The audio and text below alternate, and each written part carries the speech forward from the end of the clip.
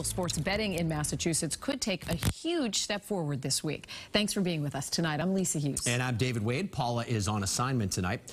On Thursday, state senators will debate a bill that gamblers have been waiting years to see. And as WBZ's Tiffany shows us, supporters are betting on a victory.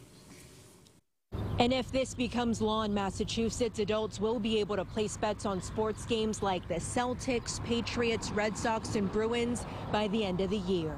It's a high-stakes vote that could pave the way for legalized sports betting in Massachusetts. I think we're in good shape. I think it's highly likely that it'll pass. The state Senate is gearing up to vote on a bill Thursday allowing adults 21 and up to bet money on sports games at a casino or from the convenience of a cell phone. I'll enter these teams in only a contest. Bobby Gomes makes a living playing daily fantasy sports and believes expanding gaming here makes sense since neighboring states have passed similar laws.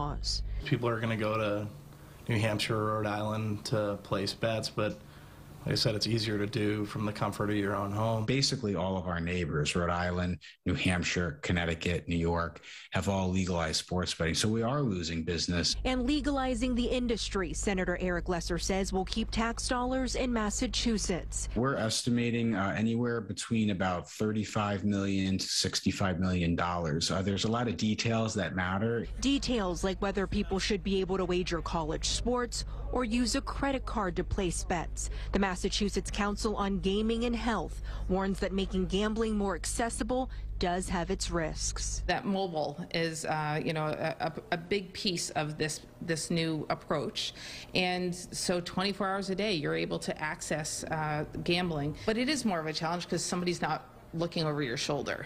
The House passed a similar bill last summer, so if this does make it to the governor's desk, he's already signaled support for legalizing sports betting. Outside of the State House in Boston, I'm Tiffany Chan for WBZ News.